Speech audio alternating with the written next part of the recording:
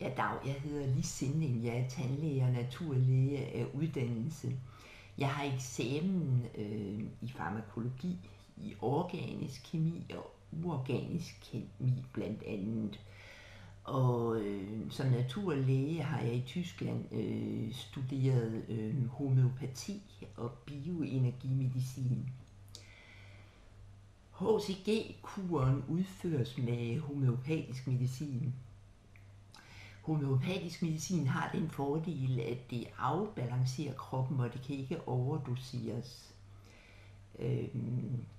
Man får udrenset kroppen for affaldsstoffer, og det har en gavnlig effekt på helbredet. Og så er der ydermere den gode virkning af hCG-kuren, at man ikke tager på igen. Hvorfor tager man ikke på igen efter en endt hCG-kur? Det skal vi nu lige snakke om.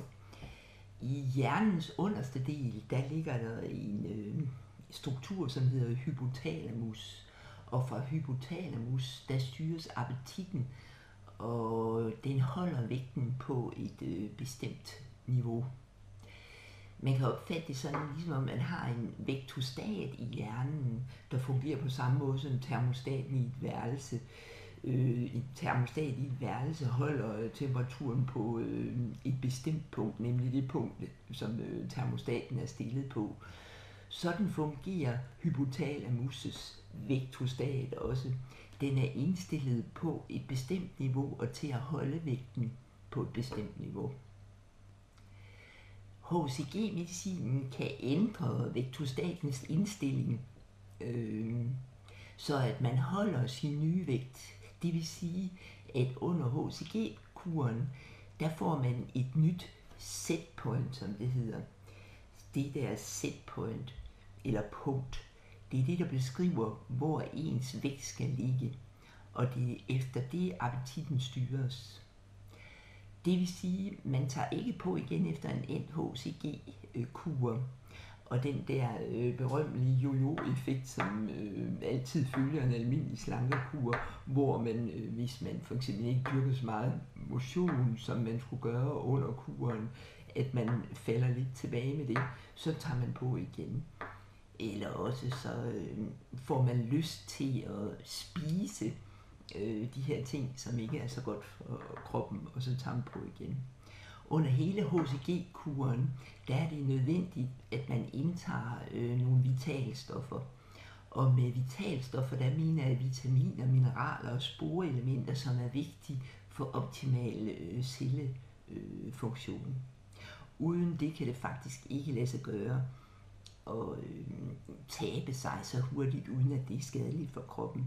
Men da vi jo indtager disse vitalstoffer samtidig med, så er det ikke skadeligt for kroppen. hCG'en gør det, at den låser op for de der overflødige fedt, vi har. Det, der sidder om maven, det, der sidder på overarmen, og det, der sidder på dobbelthagen, og omkring låren, og hvor det nu ellers sidder fedtpuklen i nakken og sådan noget. Det er det fedtlag, der bliver låst op for i kraft af hCG-påvirkningen. Og så lever vi sådan set af vores eget fedt, kan man sige. Det er derfor, vi kan klare os med en kur på 500 kilokalorier, for det er jo ellers ikke nok til at opretholde livet på den måde. Og man vil opdage, at man slet ikke er sulten, fordi man jo egentlig reelt får de kilokalorier, man skal have, ved at man forbrænder sit eget overflødige fedt. Så kan man spørge, ja, men hvis jeg nu ikke tager hCG og går på en kur på 500 kilokalorier, så vil jeg jo også tabe mig, kan man så spørge. Ja, det vil man, men jeg kan nok se den, der kan holde ud i 3 uger og være på en kur på 500 kilokalorier, uden at der bliver låst op for det overflødige fedtlag, som vi jo taler om i hCG-kuren. Så vil man jo hurtigt blive meget sulten og fristes til at spise ting, som man ikke skal, og man vil også blive meget træt. Så efter 3-4 dage vil jeg tro, at så opgiver man. Men det er jo det, hCG hjælper os med, fordi vi ikke føler sult under selve kuren. Jeg har lavet nogle videoer over mit forløb med de der 2 hCG-kurer, som jeg selv har gennemført, for at se, om det var rigtigt, hvad der blev sagt. Og jeg har i alt tabt 17 kilo. Første hCG-kur, den tog jeg på 6 uger, og der tabte jeg 11 kilo. Og så cirka 6 måneder efter, der tog jeg anden hCG-kur på 4 uger, hvor jeg tabte 6 kilo. Og begge de kurer gjorde jeg, som man skulle efter forskrifterne, nemlig afsluttede med 21 dages stabiliseringskur for at fastsætte mit nye setpoint i min hjerne, altså hypotalamus, som ligger på underste side del af hjernen. Under den første kur, der indtog jeg nogle vitalstoffer, som var på tabletform, og som også var i pulverform. Og jeg havde det faktisk dårligt. Jeg var meget ofte træt og dårlig, og jeg havde ingen energi, og så tænkte jeg, gud, hvordan må man kan gennemføre den her hCG-kur, hvis man også skal passe et arbejde, for eksempel. Men så fandt vi frem til nogle nye vitalstoffer, som er i flydende form, og som er udvundet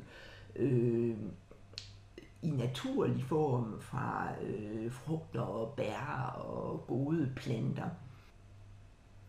Disse vitalstoffer der i flydende form, dem kunne jeg sagtens optage fra min mavetarmkanal i kraft af, at jeg mærkede, at jeg for det første ikke havde det så dårligt, og så var jeg fyldt med energi. Og for det tredje, så synes jeg også, de smager rigtig godt, især senere, når man bliver vant til dem. De kan godt smage sådan lidt underligt i start, men efterhånden, når man bliver vant til dem, så er det ligesom om, følte jeg, at kroppen trænger til dem. Og det var jo så en rigtig god erfaring. Tak for nu.